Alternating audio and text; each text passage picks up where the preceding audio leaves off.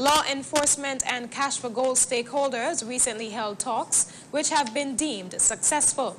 Senator the Honorable Dr. Errol Cott, Minister of National Security and Labor, and several high-ranking members of the Royal Police Force met with business operators of the Cash for Gold trade to discuss the challenges being posed to law enforcement officials from the operations of this fairly new industry. Larissa Francis tells us more. Minister Cott, in addressing the group, candidly expressed his concerns regarding the spike in robberies involving items of gold and silver. He indicated that need for a strong working relationship between these businesses and law enforcement officials in the absence of legislation.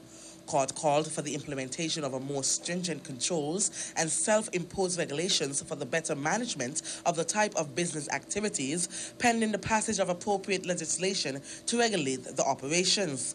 The discussions between the parties were cordial, with the stakeholders promising full cooperation with the police. To this end, it was agreed that a standardized form will be designed and utilized by all persons or entities operating in the Cash for Gold business.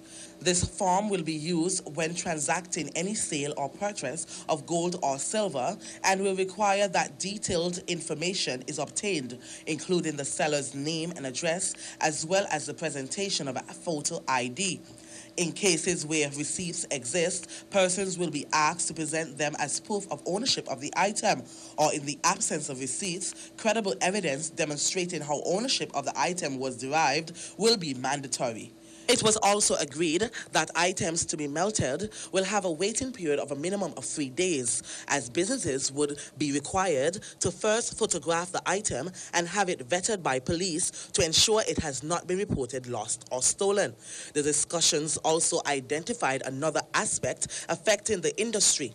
Stakeholders pointed out that persons arriving from other countries were going door to door, knocking on homes and offering cash for jewelry.